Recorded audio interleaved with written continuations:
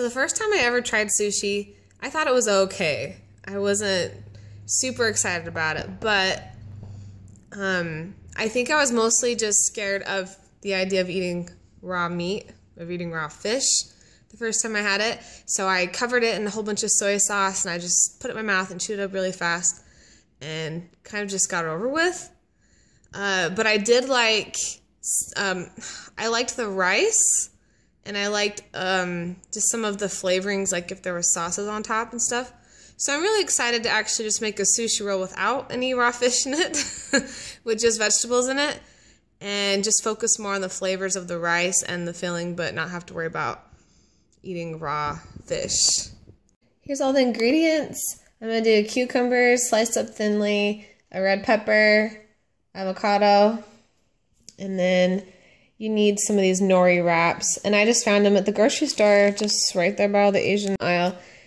And then for the mixture for the rice, you need 3 tablespoons of rice vinegar, 2 tablespoons of sugar, and a half teaspoon of salt. And then we're just going to cook a regular cup of rice to start.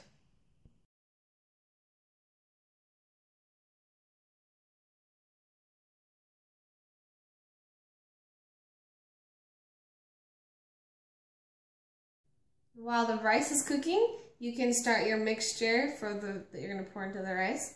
So it's your rice vinegar. You can go ahead and put your salt and your sugar into it.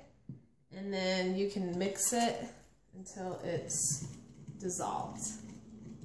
And when your rice is done, you're going to pour that in. And then you need a mat to roll the sushi.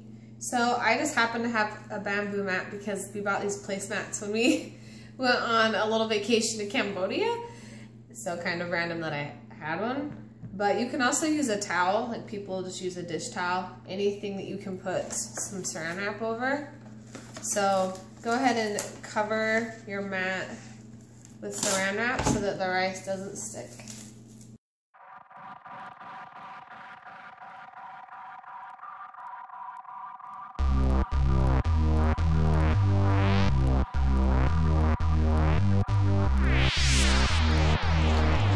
So lay this out. See how there's a smooth, shiny side?